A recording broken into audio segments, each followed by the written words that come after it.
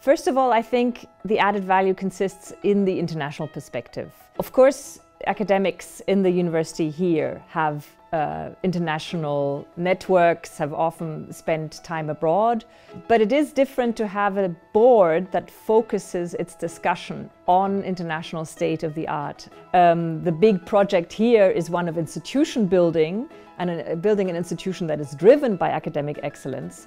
It's very important to have these comparative possibilities of saying, how does what we do here relate to what is done elsewhere? And if we do want an institution that is driven by excellence, what does that mean in an international competition?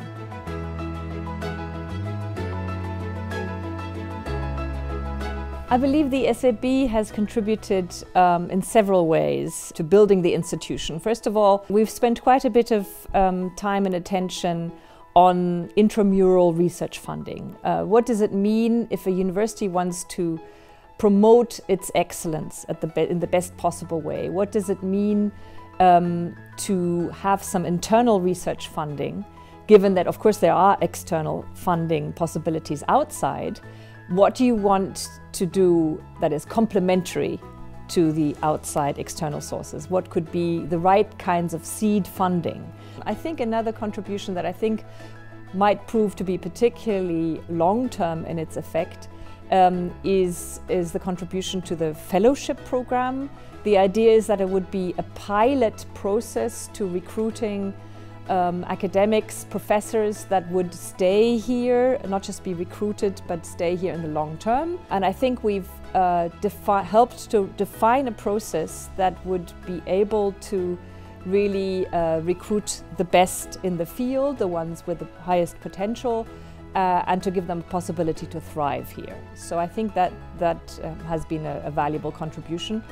And in all of this, what we try to do as a board is to bring together the perspective of what would best promote academic excellence with concerns of how do you build an institution in the process. So all of these things, be it the research project processes or the recruitment processes, were supposed to be pilots for how things can be done in the so-called target university, the university one wants to build together.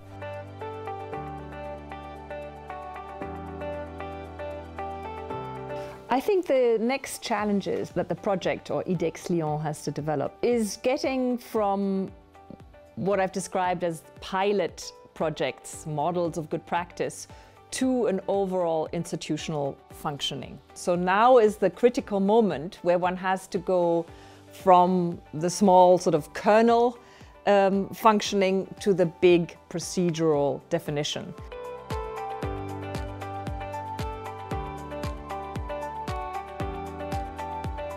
We saw that the scientific environment, the academic environment that people come to in quite a few areas is extremely attractive, definitely competitive in a world arena. Of course, any institution always has to see where are the areas where we are particularly attractive. There's no reason to assume that that will cover the whole institution. One has to make sure, any institution has to make sure that they select where they have the best chances of recruiting internationally. There are challenges that are still kind of long-term homework. One should also mention that.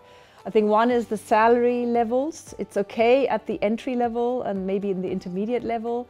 The quality environments are definitely in place.